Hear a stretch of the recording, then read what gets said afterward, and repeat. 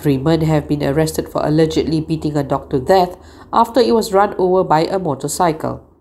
Penang Police Chief Datuk Khaw Kok Chin said the men aged between 40 and 53 were arrested around the Batu Mau area between late Sunday night and early Monday morning.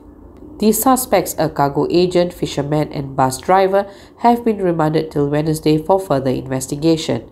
Police said all the 3 suspects do not have criminal records and tested negative for drugs.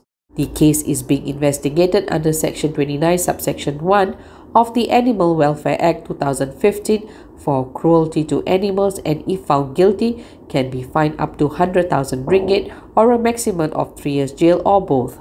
Commissioner Khaw said police will take strict action against those who abuse or beat animals without a reasonable cause. It was reported that a black mongrel was beaten to death after getting run over by a motorcycle.